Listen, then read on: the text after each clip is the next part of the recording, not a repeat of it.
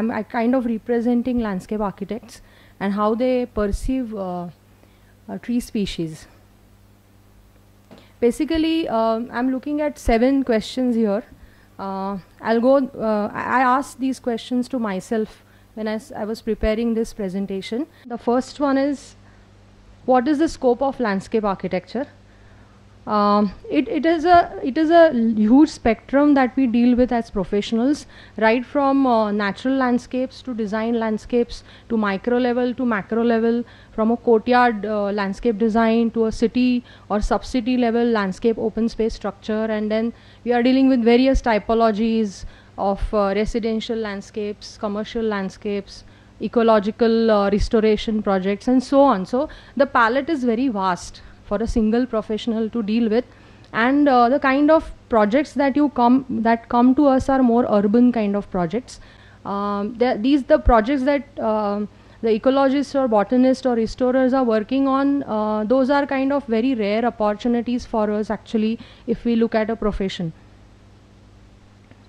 Then which services a landscape architectural professional can provide depending on our education, depending on our exposure that we get in the course and in the training that we do with senior landscape architects and so on. So basically what we look at or what we understand, what we do is, we as landscape architect, he designs a space which involves visualizing a space with its 3 dimensions and also with its 4th dimension of time, because landscape projects are very dynamic. Though the client expects us to produce very good results in very short time, still we have to visualize as professionals with the aspect of time, and it's in relation to the past, present and future, and mainly for people. The users are people, that is the primary user of our design landscapes, and to create a place with an experiential quality.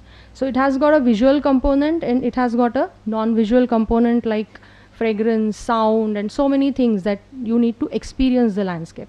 So there is a qualitative component to it in terms of its experience or human experience. Then I just try to sort out in terms of what a landscape architect can do and what he is not probably.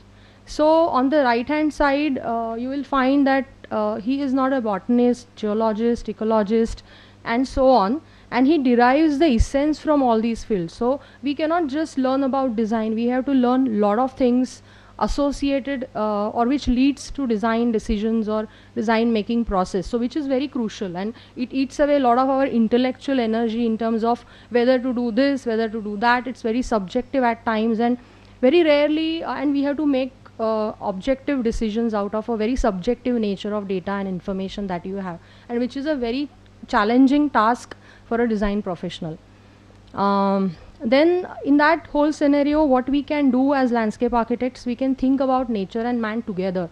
That is our duty, because we cannot forget people when we are designing landscapes. Then we can observe and analyze, we can synthesize information very nicely. That skill is really imparted in the course of architecture or design profession, how to synthesize data that you have got and make sense out of a huge amount of information that you have. We can rationalize, make decisions, draw on paper. That is a very unique skill which we have. We can express our ideas on paper, and we can actually make people visualize and make them part of the whole process. Like Rahul, I think he has left, he did that through his drawings, or ma'am's drawings also sort of represented that. Then we can plan for future, we can design. Then we can definitely, we are not activists. Very rarely you will find a professional being an activist. Frankly, people have no time for it because they are so engrossed, and that doesn't work many times.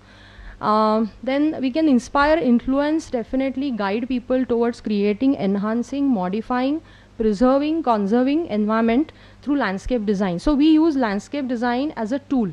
So it's a tool for us, or it's a kind of way where we can put forward our approach towards ecological or towards conservation of environment. Then how do we look at, or what is the purpose of trees in a design landscape? Basically it is for functional purpose, like giving shade, fruits, flowers. It adds life to the whole hardscape and harsh environment that we live in. The very basic purpose of trees. Then obviously ecological thoughts are there, but it is one part of the whole set of aspects. It's not the only aspect that we can look into. It's more complex when we are taking design decisions. Ecology is definitely one part because we are dealing with live components. Then aesthetics covers not major, but that is an inherent part of, we cannot forget aesthetics. So we have form, color and non-visual aesthetics with its fragrance and sound and so on. Then cultural aspects where people are associated with landscapes. And generally we are taught to select our species based on this. I mean, that is what we learn in our course. And then we accordingly create a planting palette based on, of trees, shrubs, creepers and ground covers and so on, with whatever information we have.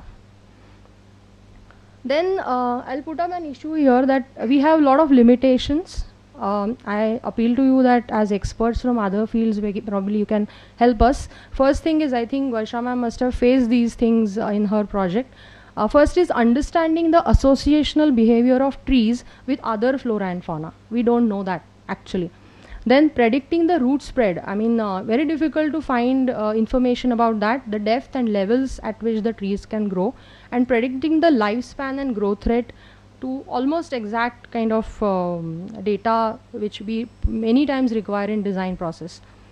Then what a landscape architect has to depend on many years experience of his own to get this information on his own, but still he might not be able to get it completely or comprehensively because the span is very short. Project span also, our lifespan also, everything. So then what is the problem? So what I'll take example of my research work which I did with the funding from the university, and I tried to sort of look at only tree species. I took around 150 tree species where there is information available. There are around 400 tree species in flora of Maharashtra. But I said, let's look at them from the landscape architect's point of view and how I can really synthesize or sort of take the information together to make it useful or handy to a landscape architect professional. So at least he looks at minimum 150 trees when he is taking decision. So the problem with the data is it provides information. Lot of information is available. There are so many scholars. Many of them are sitting here who have written very scholarly books, articles, and they have done extensive research, especially I'm talking about Pune region. And the focus is providing more and more information, and which is very, very authentic, very, very useful to sort of look at, and definitely there is an effort. But I find there is it doesn't really mention any specific scale or spatial aspect and the experiential understanding of that whole combination of tree species. That is something which we really have to derive with a lot of effort, and that is something which is, I find, is the limitation to the available data. Then my research concerns were how the whole information to us is in bits and pieces. That if I have to really prepare a planting plan, then I have to sit with 10, 12 books around me, and then I really at the end of it I get confused what to plant and what to not. So it's a bit confusing at times because there are multiple sources. Then the applicative understanding at one source, the source, one single source is not available. And then again there is no framework where one can sort the information as per our decision making process. So there is no sorting mechanism of that information. So these are the research concerns that I started with. An appraisal of tree species, that if I want to compare one tree with the other, how do I rate it? If I have for one characteristic palette, I have said 10 species, then which one I choose finally? I don't know. So there is something which needs to be done in terms of its appraisal. Then how? So how the information about tree species can be made available comprehensively at one source. This is just an attempt. I'm not an expert in botany. I have just tried to use the information and put it in such a way which can be useful for landscape architects or professionals and architects. So there was an idea of coming up with tree species compilation as part of this larger project, where I was working on a comprehensive guide of tree species for sustainable site planning in Maharashtra, where this guide can be dovetailed into other sort of frameworks of MOEF and Griha and Terigriha, where this can be part of their major documentation as a guide for professionals. And the tree species data and the compilation was a small part of this particular research project. Then the tree species were looked at from the basic geomorphological regions of Konkan, Sahyadri, Mawar, Desh, Marathwada, Khandesh and Vidarbha, because they are very basic. They are very basic to our framework. Then there was an attempt to collect the data, organize it and process it in a way where we can sort it under these heads.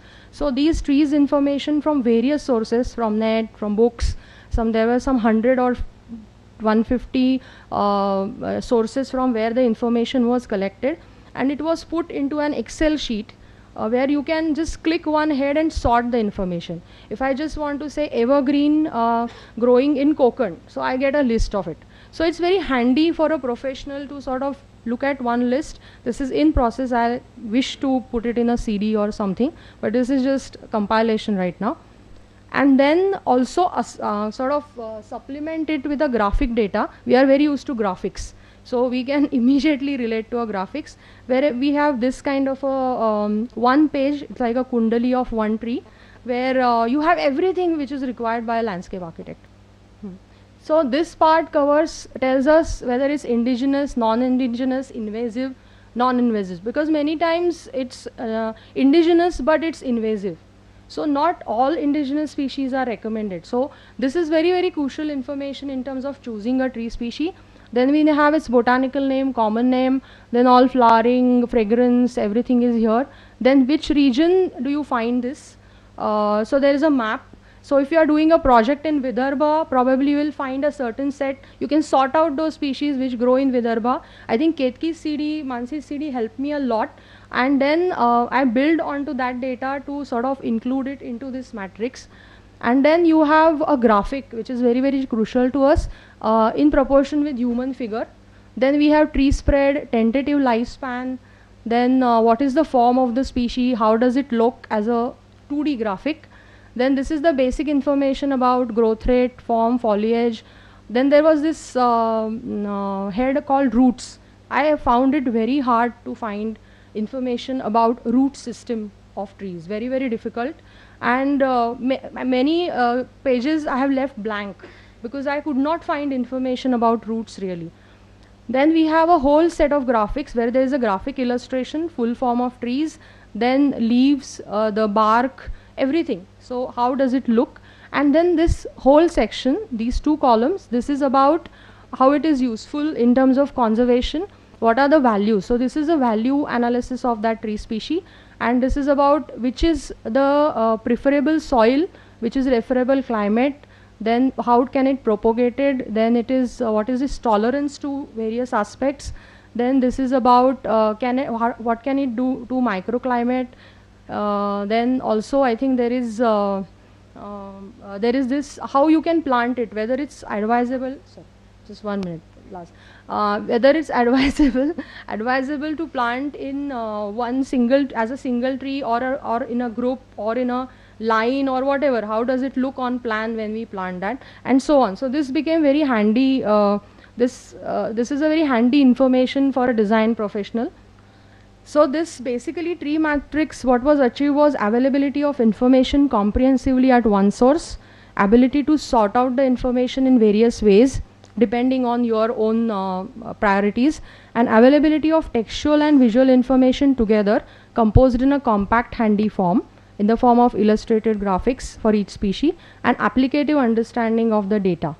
So I'll skip this. Basically that is, I just want to show this as an illustration, and I feel these are my viewpoints or other suggestions or other, I don't know. There has to be a collaborative research for generation and sharing of knowledge. There has to be a collaboration. We don't have any way out. And if there are more such data or the information which is available to landscape architects, they can be more sensitive towards, or they can apply that knowledge to our projects, like associated fauna, flora, root systems, adaptability to various regions. Then there is a need to do micro region maps, like for aquifers he was mentioning that if you want to really know the Okay, and so and making it accessible is another in an interactive form. So these are the things which I think we can collaborate on in terms of tree species. Okay, thank you.